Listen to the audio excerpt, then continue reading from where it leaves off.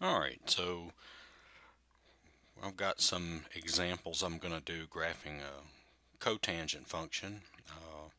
Each example will have its own video, so be sure to check them all out.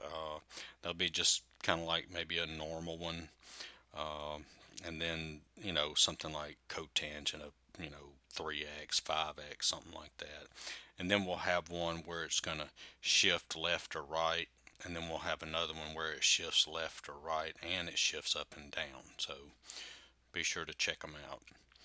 Alright, so the first thing we need to do is look at some guidelines. So the first thing we do is find and sketch two adjacent asymptotes. So for cotangent, we know the cotangent, just regular cotangent x, is undefined at 0 and pi. And that's what the two vertical asymptotes here are. Okay.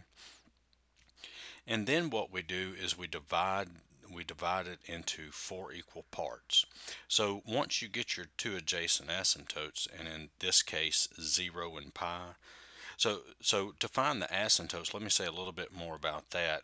You take whatever you're taking the cotangent of, you're going to set that equal to 0, and you're going to set that equal to pi, and then you'll solve for x, and you'll see that better in the examples that we do.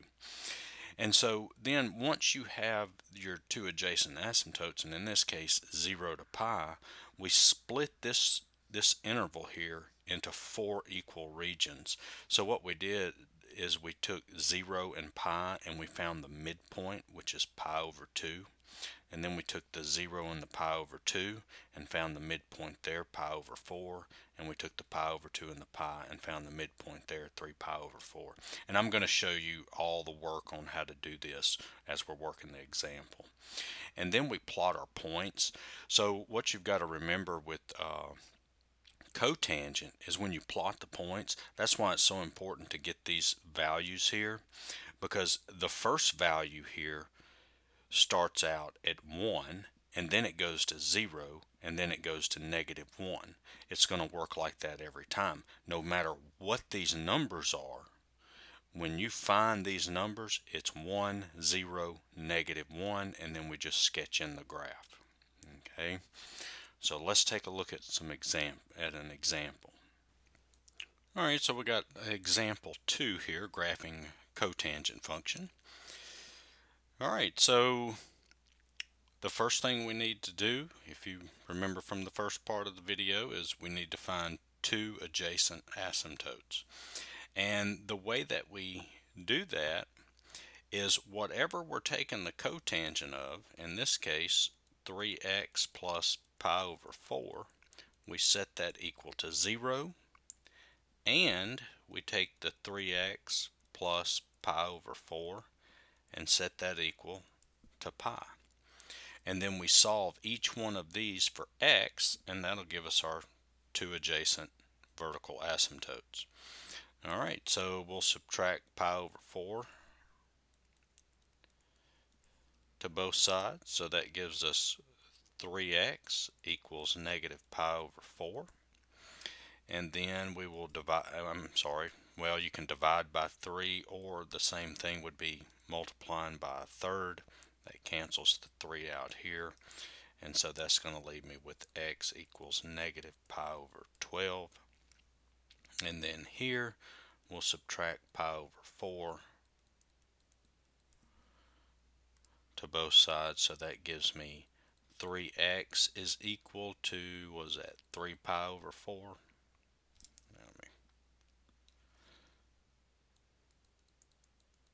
Okay, and then we'll multiply both sides by 1/3 to get rid of this 3, so that's going to be x equals pi over 4. Alright, so we have got x equal negative pi over 12, and we've got x equals pi over 4. And I'm going to erase all of this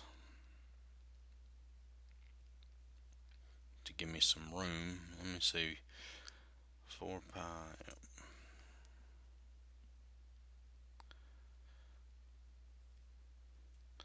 Alright, so now we can mark that off. We can draw our XY. Now I can put the y-axis in here, but look, if I put it, how close does the negative pi over 12 need to be to the y-axis? How close does the pi over 4 need to be there? I don't really know, because they're on, I've got one on the left hand side of the y-axis and one on the right hand side. So usually what I do when I have that is I just go ahead and mark these off, negative pi over 12, and mark this off as pi over 4. And then I break this up into the 4 equal intervals, and then after I do that, then I sketch in where the y-axis goes. You can get a little more accurate like that. Alright, so let's go ahead and let's find the midpoint between these two. Alright, so I'll show all the work. So I've got negative pi over 12 plus pi over 4, which that's negative pi over 12 plus 3 pi over 12, which that's going to be 2 pi over 12, which is pi over 6. Okay, that's what I get when I add the two. Well, now I have to do what? I have to half this, so pi over 6 times a half is pi over 12. And so this would be pi over 12. And see, now we know where the y-axis is. See, we're going to find the midpoint between negative pi over 12 and pi over 12. And you can see that's 0. Okay. See, if we add them together, negative pi over 12 plus pi over 12 is 0. Half of 0 is 0. And so there is your y-axis. Okay, so, but that's one of the points we're looking for. And remember, these are our vertical asymptotes. Okay. Alright, so now we need to find the midpoint between pi over 12 and 4 pi. So I'm going to do the same thing. Let me do it in a different color. So we've got pi over 12 plus pi over 4. That's going to be pi over 12 plus 3 pi over 12. And that is going to be 4 pi over 12, which that's going to be what? Pi over 3. And then I have to take the pi over 3 and half it, and that's going to give me pi over 6. So this would be pi over 6. Alright, so now we know that cotangent starts out at 1, and then it goes to 0, and then it goes to negative 1. And since we don't have a number multiplied in front of cotangent, we know it's going to be 1, 0, negative 1. Alright, so here's my vertical asymptotes, and here's the critical points I've found: 0, pi over 12, and pi over 6. So we know cotangent starts out at 1, and then it goes to 0, and then it goes to negative 1. And now that we have that, we can, let me see if I can, I know that doesn't look very smooth, but something like that. You can draw it better on paper. It gets kind of slippery on the computer screen. Alright, so check out the other videos. I've got all the, how to graph all the trig functions, so check those out. Give me a like, share, and subscribe, and thanks for watching.